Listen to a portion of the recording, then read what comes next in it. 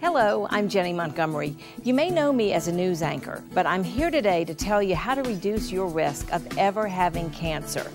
Now, I know that sounds like a lofty goal, but I think if you'll give me a few minutes of your time, my colleagues and I can give you some useful and relevant information that may save your life.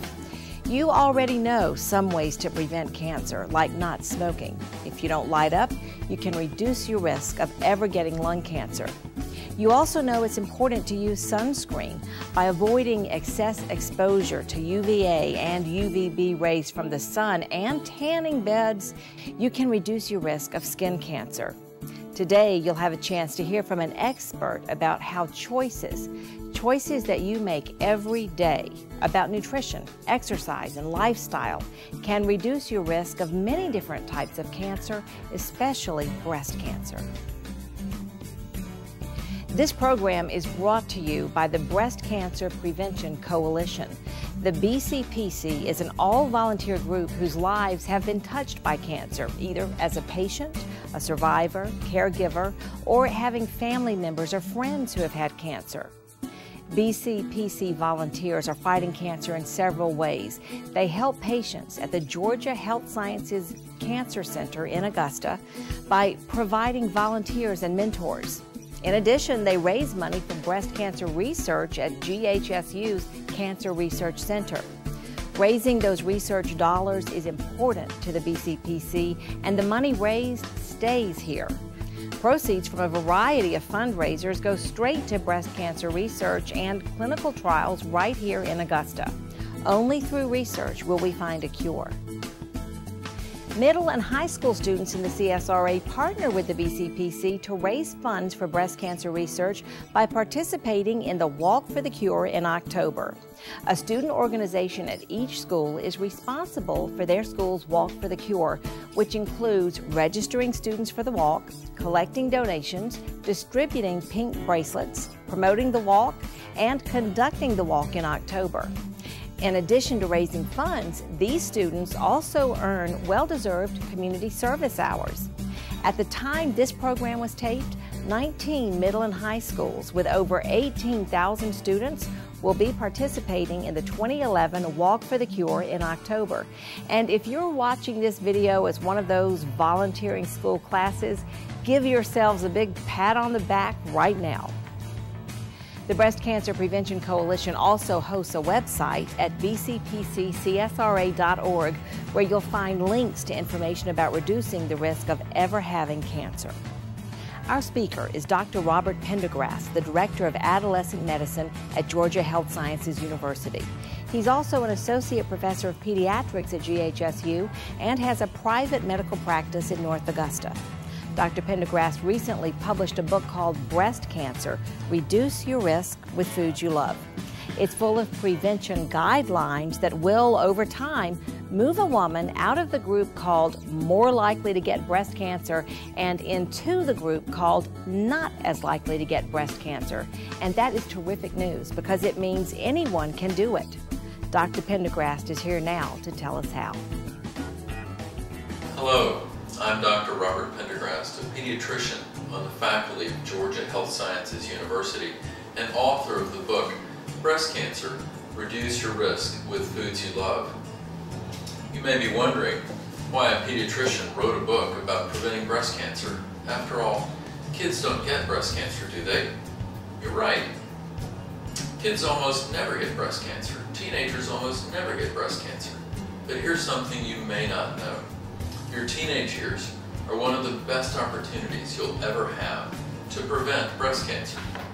In my pediatric medical practice, I spend a lot of time talking with teenagers about the choices they can make to stay healthy and prevent disease, reminding them that they're really truly in charge of their own health. That's right, the choices you make now make a big difference for the rest of your life.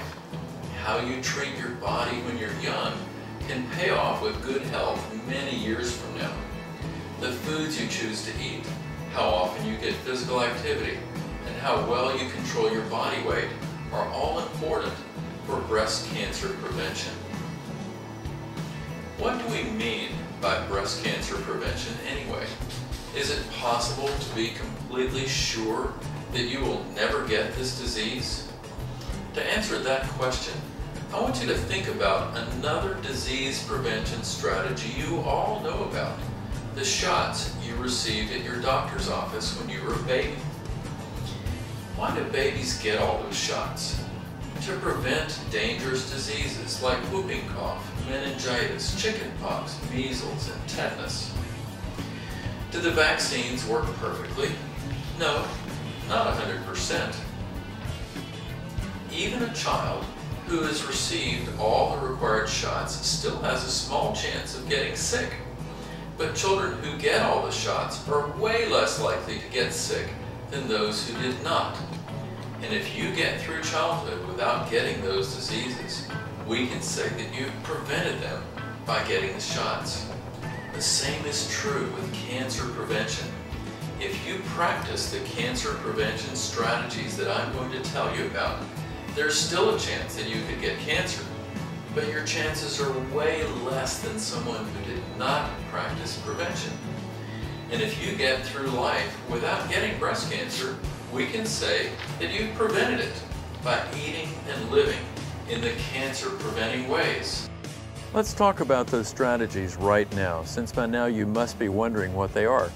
I'm going to break it down into 5 categories to keep it simple: body weight, physical activity, breastfeeding, alcohol and other toxins, and food choices. What about body weight and breast cancer? Being overweight puts a woman at much higher risk of breast cancer, especially the kind of breast cancer which occurs after menopause when a woman is usually over 50 years old. So while the added risk of being heavy does not usually lead to cancer for many years, we know that it's much harder to get rid of extra pounds than to keep them off in the first place, and being overweight as a kid makes it very likely that you'll be overweight as an adult. Now here's an important point. I see lots of kids in my office who are overweight and frustrated by the number of diet and exercise programs they've tried that have not worked well. For them, the weight has seemed to stay stuck despite their efforts. If that's been your experience, here are a few quick tips that may help. Remember the numbers 5, 2, 1, and 0. 5 stands for something to eat. That's 5 servings of fresh vegetables and fruit every day. When you fill up on those, there's not as much room for sweets and snacks. And those vegetables and fruits play a role in cancer prevention, as I'll tell you in a few minutes. 2 stands for a maximum of 2 hours in front of a screen per day. That means when you add up all the time you spend in front of a television, computer, or video games, it should be no more than 2 hours. And the number 1 follows logically after the 2 because it stands for 1 hour of physical activity per day. 1 hour of walking, running, playing ball, biking, swimming, tennis, you name it.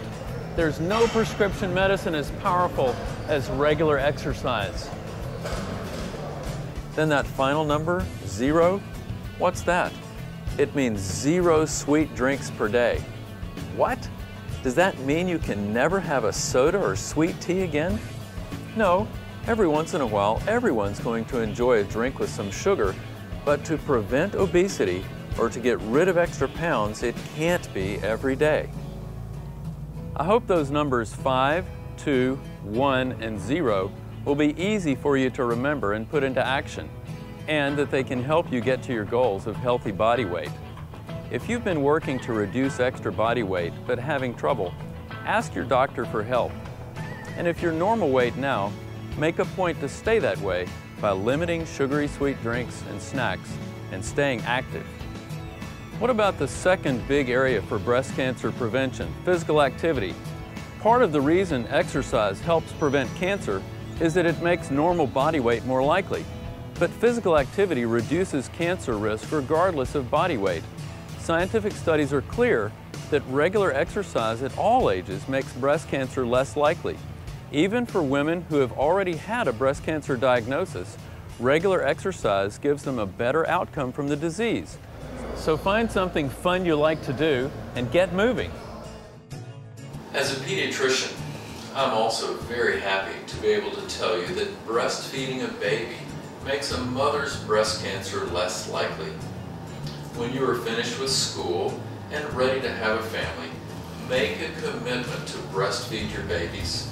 It is the best food for a baby, makes a big difference in the baby's health for many years, helps women lose their extra pregnancy weight, and definitely will make your chances of breast cancer less likely. And it's free. It's hard to think of anything that's free with more benefits than breastfeeding, and adding cancer prevention to that list makes it a powerful choice. Did you know that cancer often starts when the body is exposed to a chemical or toxic substance? That may not surprise you, but it might surprise you that some of those toxins are probably already in your house and people you know are consuming them every day. The first one on that list is alcohol. Of course, you know that drinking alcohol to the point of addiction or abuse is dangerous, but you probably did not know that even drinking moderately increases breast cancer risk. While there's very little harm to adults from occasional drinking in moderation, I encourage women to average even less than 1 drink per day to reduce breast cancer risk. In addition to alcohol, there are some other common toxic substances in our lives that may make breast cancer more likely, and I would like to help you avoid those. You've probably heard the word trans fats used about food ingredients. In fact, when you're shopping in the grocery, you may even find a label on a food package that announces, "No trans fats." That's a good thing, because eating more trans fats seems to increase breast cancer risk. How do you know if you're getting trans fats in your food? Read the label, and if you see the word hydrogenated or partially hydrogenated oils, that food contains trans fats. This is commonly found in packaged baked goods like crackers and cookies, and in artificial coffee creamer.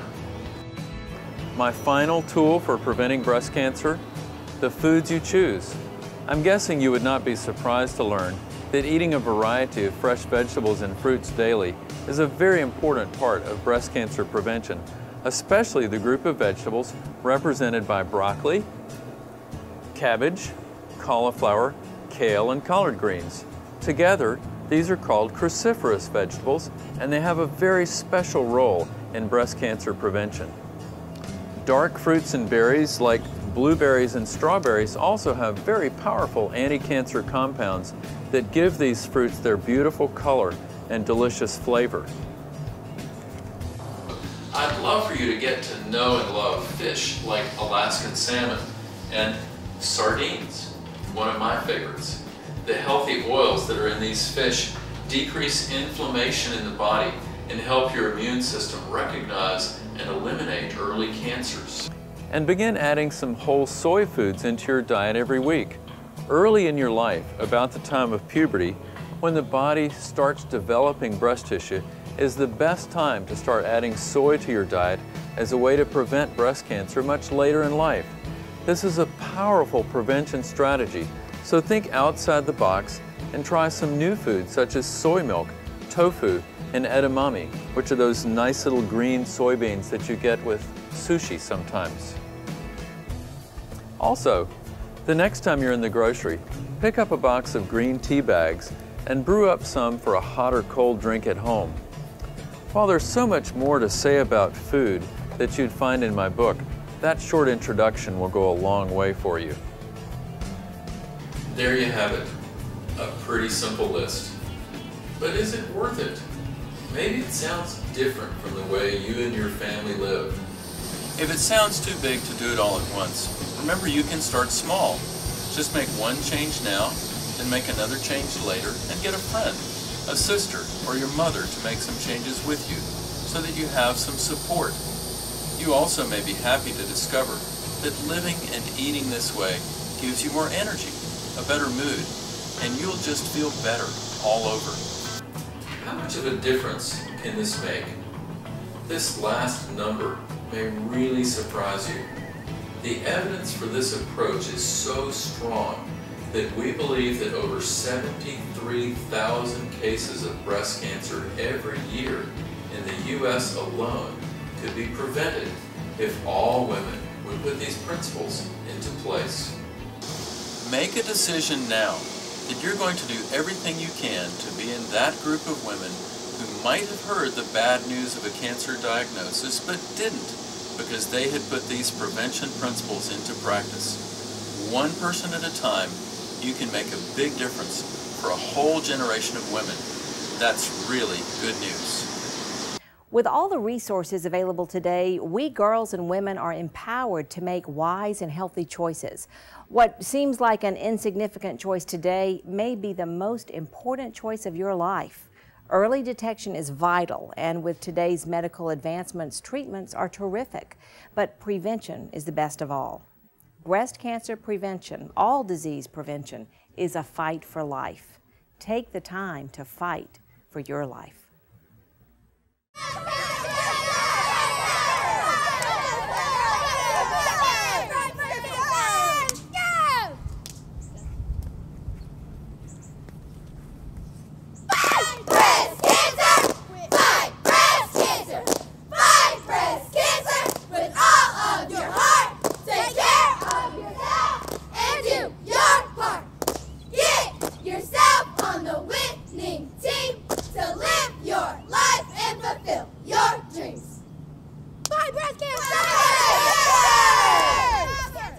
Hi, my name is Auburn Celeste Smith, and I'm your reigning junior team Miss Palmetto State American Co-Ed. Cancer is no stranger to my family. My great aunt is a two-time breast cancer survivor and has been cancer-free for 11 years. She has changed her lifestyle to reduce the risk of ever having cancer again. She eats nutritious foods, especially the ones Dr. Pendergrast recommends. She avoids alcohol and other toxins. She maintains a healthy weight and stays physically active, riding bicycles with her husband and grandchildren, and doing Pilates to build strength and flexibility. She tells everyone, and I do mean everyone, that prevention is so much easier than treatments, surgery, radiation, and chemotherapy. They are not only horrible to experience, but they all leave lasting negative effects on the body. Prevention only has positive effects, making your body stronger and improving your outlook. Research shows that my great aunt is right. Eating nutritious foods, avoiding toxins, and staying physically active and maintaining a healthy weight will reduce your risk of ever having breast cancer, diabetes, heart disease. Start today and make one small change. Work to make it a permanent part of your life, and then add another change and another. Even if it takes a year or longer to make your lifestyle healthier, you are a winner. Remember that you're not perfect. You will miss a day of exercise. You will pig out sometimes. As long as you make healthy choices most of the time, you will be a winner.